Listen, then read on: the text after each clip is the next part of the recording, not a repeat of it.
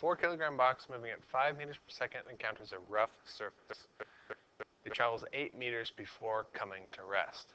So this box here is traveling at a constant 5 meters per second along this plane, and then it reaches a point where the friction starts to take over. Now, what happens when it reaches that friction? It accelerates, and it accelerates negatively, so it's slowing down until it reaches final velocity of 0. 8 meters it takes to do that. So it looks like kind of like a kinematics equation, or a kinematic type of problem. And you can certainly solve it using kinematics, except for the fact that it's going to be difficult to solve for acceleration. We don't know the coefficient of friction, so we can't calculate the frictional force. And without the frictional force, it's going to be tough to calculate acceleration. So how we solve this is instead by using the work-energy theorem. The work-energy theorem states that the work done by the force, in this case friction, is equal to the change in kinetic energy. Well, we know what the kinetic energy is when the object starts moving. It's 1/2 mv squared. And then when it gets to the end of its motion, the kinetic energy is 0. So we can seriously solve for the work done by friction, and then from there go on and solve for the rest of the things. So how much work is done by friction? Well, when this object starts to move, it hits this and then it slows down, and all this while friction is doing work on it until it reaches a velocity of 0. The work done by friction, according to the kinetic theory, the work-energy theorem, rather, work is equal to the change in kinetic energy. Well, the change in kinetic energy is the final kinetic energy minus the initial kinetic energy. Final kinetic energy with a velocity of 0 is 0, so that whole thing goes to naught. So the work done by friction actually turns out to be 1/2 mv naught squared. Now, why the negative? The negative is there to indicate that the work was negative. That means it took energy away from the box. Friction will always be a force which takes energy away, because it will always be the opposite direction of motion. So work in this case equals negative 1/2 times the mass, 4 kilograms, times the velocity initial, 5 meters per second, quantity squared. 5 squared is 25 times 4 is 100 divided by 2. So the work done, negative 50 joules.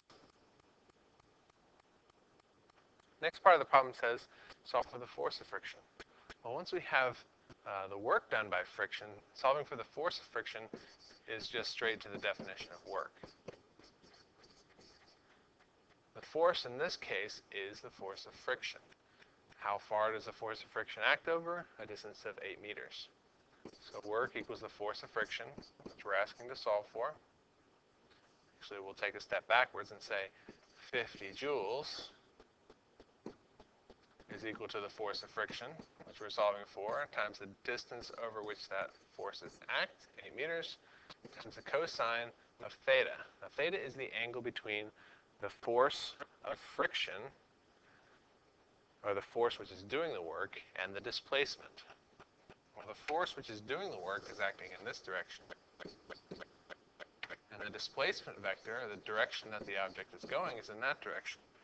So the angle between these two things, 180 degrees,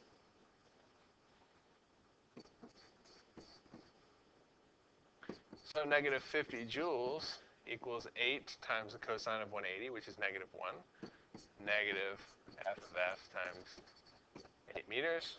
So the force of friction is 6.25 newtons. A positive force because the direction of acceleration is positive and it's in the same direction. Once we know the force of friction, solving for the coefficient isn't too bad.